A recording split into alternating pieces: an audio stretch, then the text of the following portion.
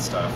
But we're human. So when you first started, the first version did work with just on its own. Well, it worked very slowly. It was, with the first version I had only I ran it at much lower resolution and much lower quality, and so. But it was a long time ago, and computers were slower. But the bottom line is, it took days and days to create one clip, to create one sheet initially. But that was, I let it run for a couple of weeks.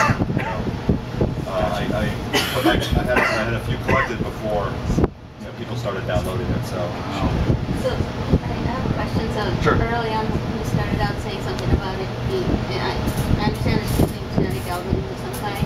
Yes. You mentioned something about it becoming an artificial intelligence. What do you mean by that?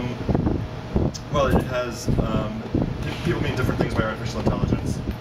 This isn't artificial intelligence that is actually going to speak English to you or something like that. But I think it is intelligent in the sense that it's learned human aesthetics, which is, I think, a really high mental faculty of it. It requires intelligence to make something beautiful. And so this is not just a software system, but a cyborg system, because humans are part of it, but that the whole thing is software that's producing beautiful stuff.